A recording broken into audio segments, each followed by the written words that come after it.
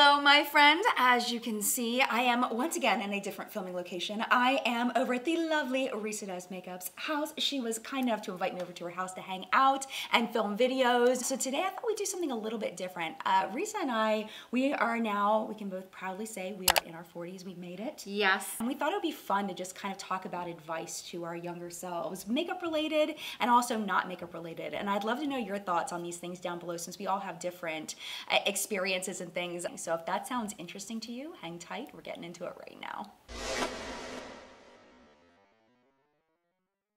So if you're not familiar with Risa, I will be linking her channel down below. She actually helped me to get this gorgeous makeup look. It is a makeup look that you can get in like 5 to 10 minutes. It's like a work, out the door, very quick makeup look. I mean, even though it took us probably 40 minutes to do. Well, that's because we were chatting. Right, but I don't think that it actually took that long. And part of it is that Risa's a makeup artist, so she wanted to give a lot of tips and tricks as she was going. So it's a lot of information over there. I will be linking that down below for you so you can check it out and definitely go over there because I think you're really gonna love Risa.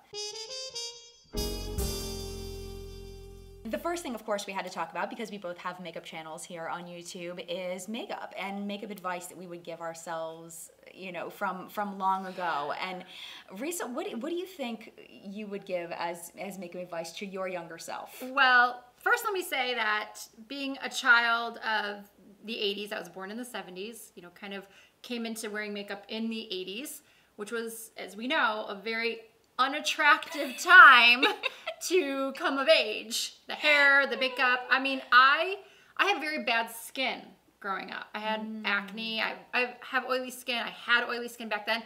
And the products didn't exist that exist now. My mom was not into makeup at all. But I was from a very, very young age. I didn't really have access. My mom didn't take me to the department store or anything like that. I would babysit, and I would take my babysitting money and go to the drugstore. And I would buy like Maybelline Shine Free because it's Shine Free and that's what I wanted. And I'd have to say the advice would be, do not buy that blue eyeliner. Do not buy that frosted pink lip gloss. It clashes with the braces.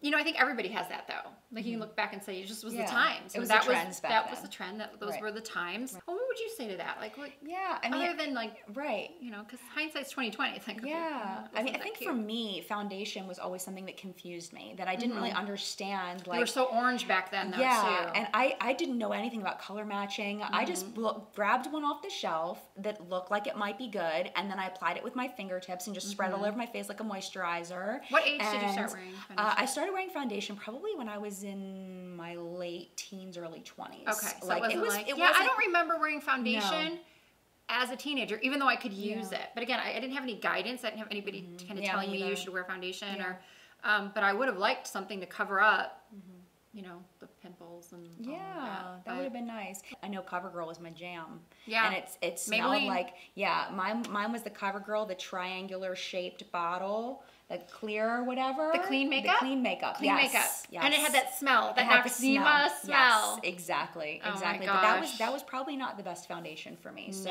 maybe just giving myself some tips on application, I think, is what I would have done, because I didn't. Yeah, if only YouTube had been around. I know, right? Oh my God, we would have. People That's now, why teenagers look so good. They do. They look amazing. They like do. you see these 13 and 14-year-old girls, and they look like supermodels. It's like, where is their ugly stage? They don't. Why did they not go through the ugly, gawky stage that we all had to live through? Because I think it made us better people. Yeah, I think so. Yeah, I think so. Let's say that. Let's say that. Yeah. Next, of course, we have to go into skincare and what advice we give ourselves for skincare. So, Risa, thinking back to your teenage self, what would you tell yourself? Put down the sea breeze. Oh, do you remember sea breeze? Can we cheers to the sea breeze? Cheers to sea breeze.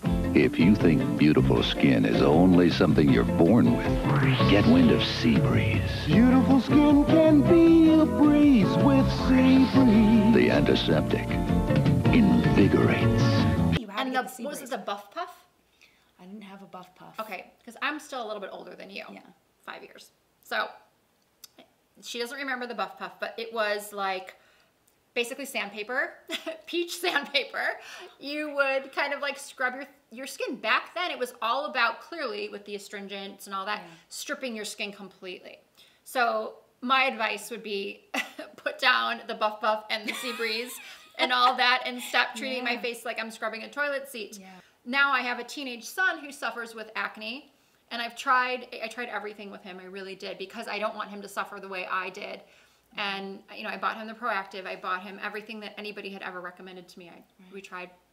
He's currently on Accutane. It's going well. He's definitely clearing up. I know some people have said that it takes more than one round. But anyway, so far so good. I will do, as I'm sure you're the same, I'll do whatever I can for my child, you know, to make him not have to suffer any of the things that I did. If I could go back in time and say, you know, maybe do some research, you know, or get myself to a dermatologist, maybe. Yeah, like, I mean, because back then you couldn't just Google it. Right, there was no Googling Googling. It wasn't like you had encyclopedia, like you go to a library. Hey, you know, librarian, I'm looking for a book on skincare. Yeah. I don't know. There probably was something. If we took the time to go to the library and ask, there probably was some kind of It's just amazing the knowledge that people have access to today. I mean, obviously there's conflicting information out there on everything, because I'm sure there are people who say, oh my God, Accutane, like, why would you do that? But you know, it's obviously your personal choice what you do with your child. And absolutely. And how old is he? He's going to be 17 next month. So he's getting very close to adult age. This isn't a 9-year-old boy. Right. Skincare is a tough thing. Even as a 45-year-old woman, it's tough for me. Now, as far as advice for myself, it would just be to use skincare, because until I actually didn't start, this may shock you if you haven't been here for a very long time. When I first started my channel, I was using no skincare. Zero. What? None. And this was 6 years ago. I did not start using skincare until I guess it was until about 3 or 4 years ago was when I started. Even sunscreen? No, I would use sunscreen. Well, no, you know what? I didn't even use sunscreen. Wow. I didn't use anything. I was raised in a time where, and if you've been around for a while, you've heard this, but I was raised in a time where being tan and bronzed was attractive and beautiful. And, you know, my family would get on me about being pale. And if I wasn't tanned enough in the summertime, my grandmother would say, you look sick, you know, like, and she's been passed away for a long time, but that was the way that I was raised. Right. So skincare, you know, using sunblock was a no-no, because then you don't get your tan if you use sunblock. And you know, I did tanning beds in college. I was big into the tanning beds, and sometimes I would use tanning oil, sometimes I wouldn't. Sometimes I'd just go in, you know, with no preparation.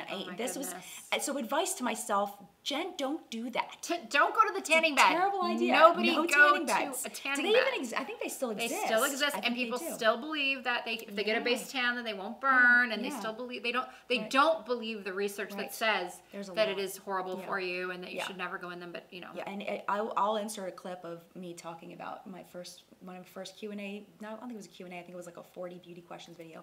I wasn't even using cleanser on my face. How many times do you wash your face daily? I don't wash my face. I don't wash my face. The only time I wash my face, well, if you can count it washing your face, is splashing water on my face in the shower. Because I have found that when I wash my face, it messes up the pH balance that I got going on, and I get either dry or I get breakouts. I mean, like, bad things happen when I wash my face. And I know that's kind of gross, but I just use water. I wash my face with water and everything's good. I use makeup remover to remove my makeup. That's it. I would tell myself to start anti-aging skincare in the 20s. Absolutely. And sunblock, and all the time. Sunblock, forever. People. Sunblock. Forever.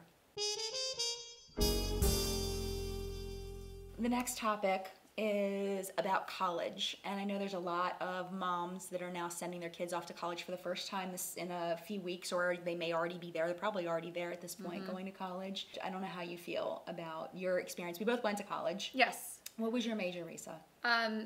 Well, I went to 2 different schools. I went to the University of Arizona first, and I was actually pre-law. Oh, wow. When I first went to Arizona. I wanted to be a lawyer. Wow. You know, the Ally McBeal days, you know. Yeah. I wanted to be a lawyer. But I started taking the classes that were required for pre-law, and I was so bored. And my roommate at the time was in a fashion merchandising major. She was required to get Women's Wear Daily and Vogue. Those were her textbooks, and mine was Canadian government. And I was so bored, and I wasn't doing well, and I just was looking at her what she was studying, what I was studying. I'm like, okay, I don't want to do this. Yeah. So I switched to fashion merchandising. But then I transferred to Michigan State for a boy, Don't ever do this. Always a people. boy. Always a boy. They did not have fashion merchandising. At Michigan State, it was more of a business degree. It was called merchandise management. But it was under the business school umbrella, which was kind of good. Because while I don't use that degree really in any capacity right now, or even I didn't 10 years ago, well, I sort of did because I had my own boutique. So having that background and with the buying and all of that, I feel like having the college education, this is what I tell my kids, it's like it gets you in the door. When people look at your resume, they see there's something about having that degree. And of course, it's not forever. There are plenty of professions out there where you do not need a degree. But I think in my case, it definitely, like when I walked into Giorgio Armani, and I felt like on my resume, having that degree versus everybody else who's going in because I was wanting to work at the makeup counter there. Most people that apply for those types of jobs, they don't have that degree. And I felt like it made me stand out, I think, from the other applicants. I feel like for my kids, like I want them to go to college. Do I think everybody needs to go to college? I don't know. What do you think? Yeah. I think that the biggest mistake that people make with college is going to college not having any idea what the plan is, having no end goal. Like me, like I just thought pre-law that. Right, exactly. Like no end game, no experience in the field, no talking to anybody that's actually in that field, no visiting anybody in that field. Like I feel like if you're going to go to college for any kind of career, I think if there's any way that a kid or anybody going back to college can visit somebody working in that field that's maybe their ideal job. Well, especially at 17, 18 years old. How do you know at that age? You don't. It's almost like if your kid doesn't go to a great school, like people kind of look down on it. I don't know if it's just in my world. Yeah, I think it depends on where you live and your current, like the people that you live around and what their kids are doing, what the expectation is. Sometimes parents are like, oh, my child's going to University of California, blah, blah, blah, you know, and it's like they're saying it like, well, where's your child going? Yeah. And if you say, oh, they're just going to go to community college at first, it's almost like you're looked down upon, but why? It's like, I think that's smart because college is so expensive. It's insane, and you know this, you know, I'm sure, but it's really something that I feel like kids are pushed into sometimes before they're necessarily ready. And I don't see there's anything wrong with getting prerequisites without a plan or working for a year. But forcing a choice in a career before you're ready, I think is a really, really bad idea, in my opinion, based on what I've seen. And you know, I was a teacher for 11 years, and I loved that career. It took me 8 years to get my degree, my undergraduate degree, because I flip-flopped different careers, trying to figure out what I wanted to do. Because what you do is you go to high school, you graduate, you go to college. That's just what you do. So much money, it's so much time. Yeah. And absolutely. And they're so young to make that decision. Right. You know. And there's some people that know. Yeah, of course. They want to be a doctor. Or and there's something they've known for a long time. But I would say the majority of people probably don't graduating from high school. I would agree. Yeah. You talk about boys. Well, it could be girls, depending on, you know. Absolutely. Boys, girls, anyone. whoever you enjoy spending your time with, just relationships. I think because we're both married to men, we'll probably speak about men, but just know that we mean whatever gender is your personal love. Yes. Yes. In general, this is what I've witnessed in my 45 years and seeing a lot of marriages fail. Know your worth. Myself, because there were times that I didn't know my worth, but I see it a lot in younger people in their relationships, that they accept behavior that's unacceptable. Do you find that? Like a lot of women, they make excuses, and men too, I'm sure they do this, they just make excuses for their partner. I don't know, I just can't wrap my brain around somebody just being treated poorly. And I'm not saying like my marriage is not perfect. I'm sure yours isn't perfect. No. There are times where my husband, like, he's awesome, like 99.7% of the time. But like there have been times, sometimes he'll speak to me in a way that I don't think is okay. And I'll say to him, like, you will not speak to me that way. But I feel confident enough to say that. And like my advice to, myself back then when I didn't have that confidence, because I think with age comes that confidence. Right. If you're not going to appreciate me, So I would say always know your worth, and that you need to be treated like, you need to be respected. Respect is like number one, and it should be a partnership. I'm not into like, you know, the woman. I'll hear women say, "Oh, I do all the house. You know, I work outside the home, but I also do all the cleaning. My husband, you know, wants me to do this and this and this, and he'll take out the garbage once in a while." I'm like, how do you? That's a lot. Accept that. Like, I can't. I'm not down with that. A lot. And I think it comes down to personal preferences too, as far as what you enjoy in your relationship.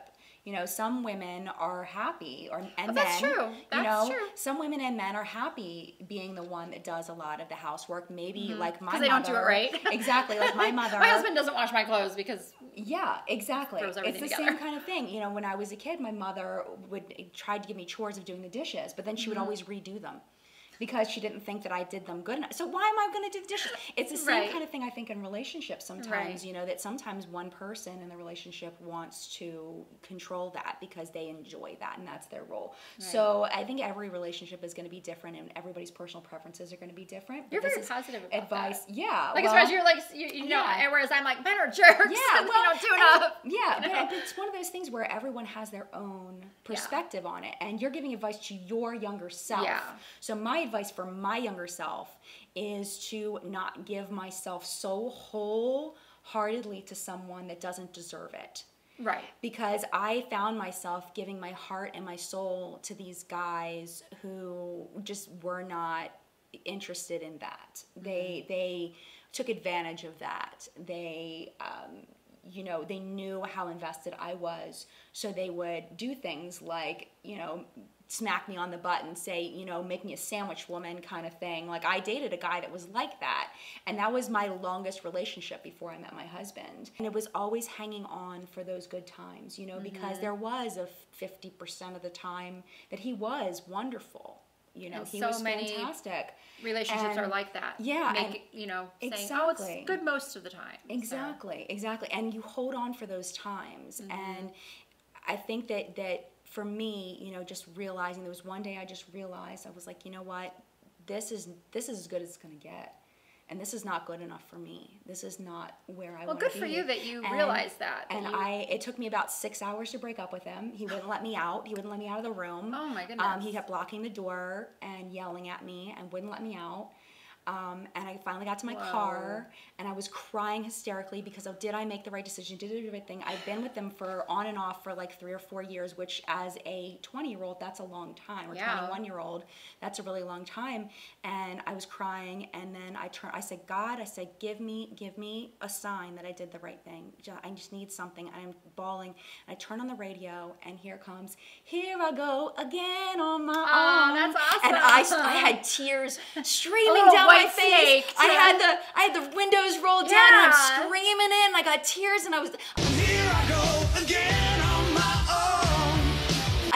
I almost thought I had to pull over because I was so like, I did the right thing. And I think that my biggest advice to myself would be just knowing, like you're saying, knowing your value and knowing that you don't need to put up with that. You don't need the 50%. You deserve there are the good people out there. Exactly. There are good guys. There are good women out there. Yeah. They're harder to find. I think, especially now in this age of the internet and social media, I think it's harder because everybody, it seems to me like they're looking for what's better. Like they have something good, but they're thinking, maybe that girl who slid into my DMs is a little bit better. Maybe she's a little bit more, you know, it just seems like it would be, I feel, bottom line is I feel for people that are single right now. Yes, I do too. Because it's a tough world out there. It is. My best friend is in her 60s and she is single. Oh, and it's just watching the men that she, and I mean, it's a tough and the life 60-year-olds probably want 35-year-olds. And she's got the heart of a 35-year-old. And these guys just want to sit around and just like, she wants to go biking and hiking and traveling and going to the pool. So she needs the 35-year-old. Yeah, I know. And I'm waiting for her to find that 40, 50-year-old. Why not? Like, why not? Just somebody to have fun with. Why not? She's amazing. I do. I feel for people that have to go through the dating process right now because it is difficult. No matter what your age, it's a difficult market out there. You know, trying to find absolutely catfishing and all that. We don't have to deal with catfishing. Do you know? I have to tell this story. Somebody messaged me on Facebook a couple months ago. This guy, and he said, "Is this you?" And it was some dating site or something. Somebody used my pictures to catfish. You got catfish? I didn't get catfish because I wasn't looking for anybody, but somebody used me to catfish others.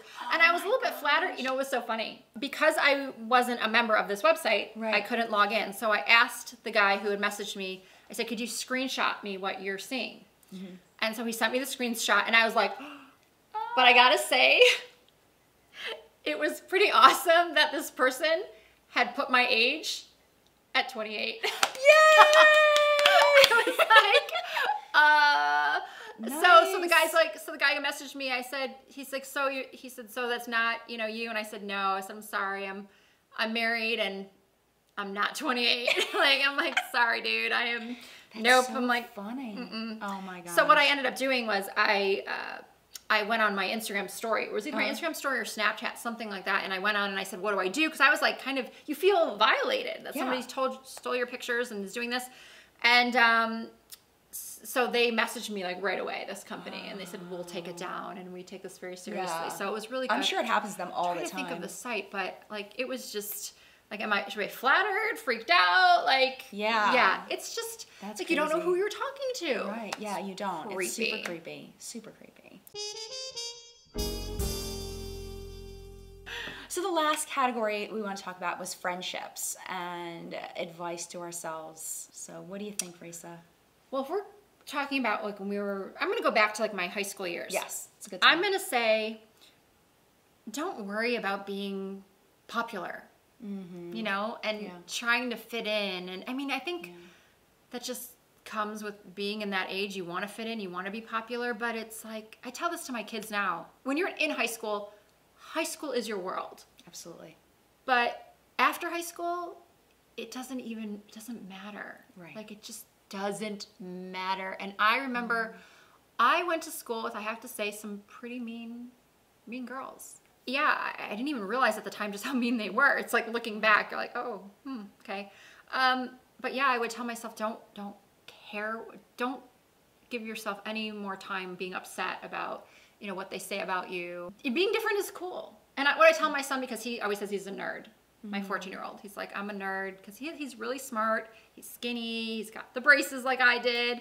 And I always say, Matthew, the nerds are the ones that, when they're older, they get the girls, they make the money. It's like they're the, it's true. You know, a lot of times. So like, that's just what I would tell myself. It's like high school is not the be all end all of life. It's such a small, finite part of your life. And when you're in it, it's so super serious. Absolutely. Everything gets better from here. It's such, there is nothing that you can't get that you can't come back from. Right. You know, we all did. We went through it. I was teased as a kid, and you know, just friendships. Now, I really feel my advice to anybody out there, with even adult friendships, would be, don't chase people. Oh, absolutely. You know, if somebody wants to be your friend, they will make an effort. I think that you should, if you really like the person, you like their company, value their friendship, you do make some effort. But it has to be reciprocated. Otherwise, it's like, it's not worth it. Sorry. It's like, that's just, life is too short to go after relationships, whether it's a romantic or friendship, that's just not being reciprocated. Right. So for advice for myself for friendships, I remember in high school I was always very big on, I didn't understand why people wanted to be friends with me. Like when people were friends with me, it was weird because I never internalized that they were friends with me because they liked me.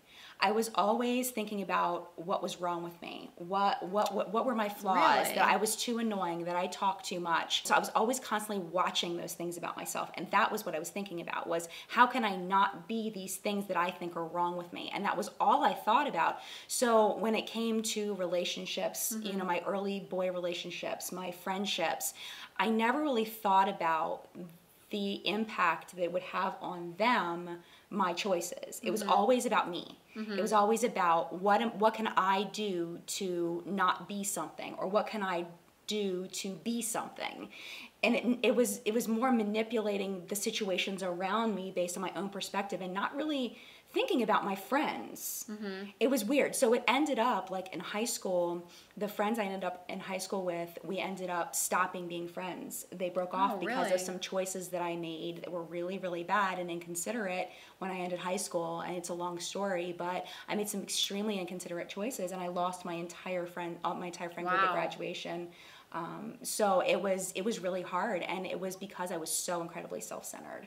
So that was a huge learning experience for me going into college with nobody. And it was because of my own choices and my own self, you know, staying in my own head. So I had to figure out how I was going to get out of that. And that was a big learning experience for me, trying to figure out all of that it wasn't always about me. And it came from me not having a good self-esteem.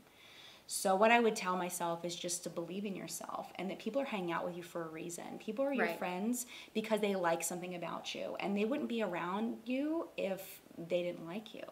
You know, and that's what I would tell myself. I think I just internalized things too much, and I thought too much. Did you have anybody like picking on you like I did? Oh yeah, oh absolutely. Because that does a number on your self-esteem too. It's like somebody tells you something enough. Like I was always much taller than everybody. I'm 5'7", but I mean that's for a girl, it's tall, and I was just much taller than my peers, and I was very, like, my son is very, very skinny. I was like, I had no body. I was like straight up and down, stick skinny. So people teased me for being skinny and tall, and I had, like I said, I had bad skin. So that you start to believe like you're hideous. You know, you tell that to yourself.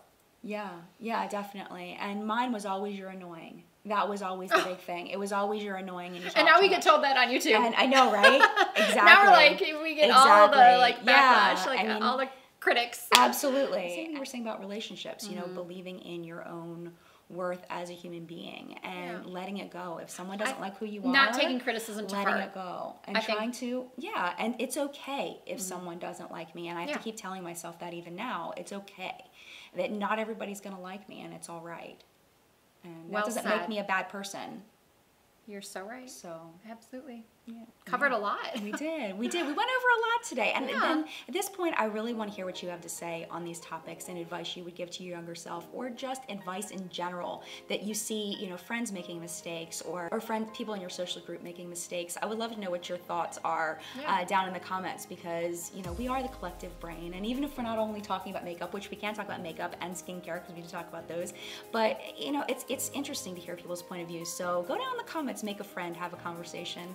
And thank you so much, Risa, for being on my channel. Thank you for coming over. And thank you for having me on your channel. It means a lot to me. I'm so glad I got to know you better, and we definitely got to know each other better through this conversation, and we just had so much fun today. We did. We went out to lunch and we hung out, and I will link her friend Michelle's channel down below as well. I just got to meet her. She is incredible. I haven't watched any of her videos yet, but based on her personality, I said you're gonna love her, and you guys need to check out her channel for sure. She helped on the video that we shot when I did on my channel with Jen's makeup. Michelle was our what do you call it, videographer. She was helping us with the lighting, and she's so funny and so kind, and she just definitely, please go check out her channel. Yes, and make sure you check out Risa's channel. Yeah, please check out mine too. The one that we did this makeup look. Yes. And I think you're really gonna get a lot of value out of it. So thank you again so much for watching. Mad love to you, and I will see you, and Risa will see you in videos very, very soon. Bye. Bye.